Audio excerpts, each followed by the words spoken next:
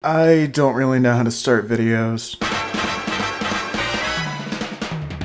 So with all the leaks and the 3 hopes, people are getting kind of antsy for an announcement of a new mainline game, myself included. And, you know, if I were smart, I'd wait to make this video until after the announcement of a new game, but I don't want to wait that long. I have opinions, and the world needs to hear them. This is a top 10 list, you've probably already noticed that, but I've always found number cards to be kind of super over-bloated and distracting, so... Sonic is a god! Or a skill god! And I can understand the difference!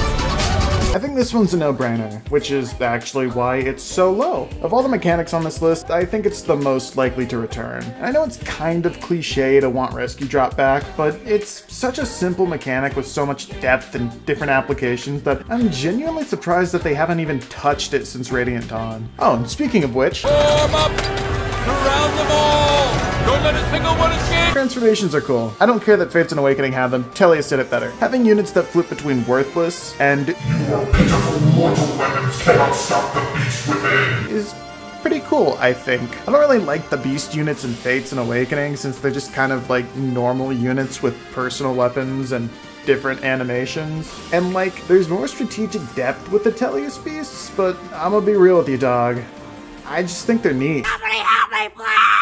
Ah, this mechanic brings me back to my youth. In Fates, if you saw an enemy unit that you liked, you could take it. Aside from the moral issue of compelling prisoners of war to turn their blades on their homeland, this mechanic's pretty sick. I really like the risk-reward of putting this skill on weaker and squishier combat units with reduced accuracy, so you only get like one shot and you need contingencies for if they miss. And like, most FE games have some pretty cool and strong bosses that would be really neat to finally get control of. Think of the wrath that Balker shall unleash in your name. It's raining! So, this one kind of has an asterisk. While the mechanic in FE7 exists, it exists to slow down the player like twice in the entire game. But I do think it had a lot of potential, it just needed more time in the oven. Imagine a dynamic weather system that impacts the maps differently as the battle goes on. There could be like huge wind thrusts that increase movement in one direction and decrease it in the opposite. Rain and snow could return, but maybe actually design maps around them instead of just inserting them seemingly at random. There's a lot you could do with it, and I think it'd be a waste to barely touch upon the mechanic like once ever in the entire series and never deal with it again. I am homeless. The monastery in 3 Houses is a nightmare. It slows the pace of the game to the pace of a slightly above average snail. It's way too big. All around, there are some problems that it causes. If only there were a mechanic from another Fire Emblem game that lets you interact with units between battles and can give buffs before important fights and encourages customization and personalization. Full disclosure, I'm biased. Fates was my first FE game, and I absolutely loved the online stuff with my castle. Just visiting and seeing what other people did with theirs, raiding their castle, fighting NPC armies that other people set up. I would adore having another mechanic like this. Number 5. At least one 3 Houses mechanic had to make the list, and even if the demonic beasts don't make a return, gambits are just so fun. They make dealing with huge groups of enemies more doable for dum-dums like me. They open up a whole host of wacky strategies that are just fun to experiment with.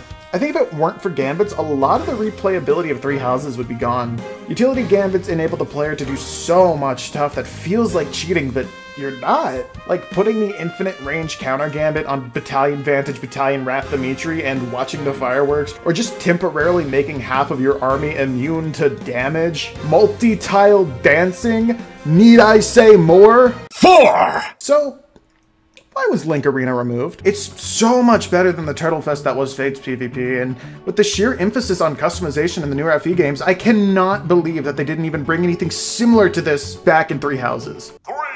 Thracia is king, and nobody's allowed to disagree with me because if they do, that makes them bad at video games and therefore worth less as a human being. But Thracia's capture mechanic is so fun. It's got more going on under the hood than most Fire Emblem games have all together. Baiting enemy captures with weak units, getting high-value weapons and tomes, using it as a recruitment tool. There's already so much going on with this mechanic that you could legitimately just take it and slap it on the next game, and it would be great. Always two there are. What can I say?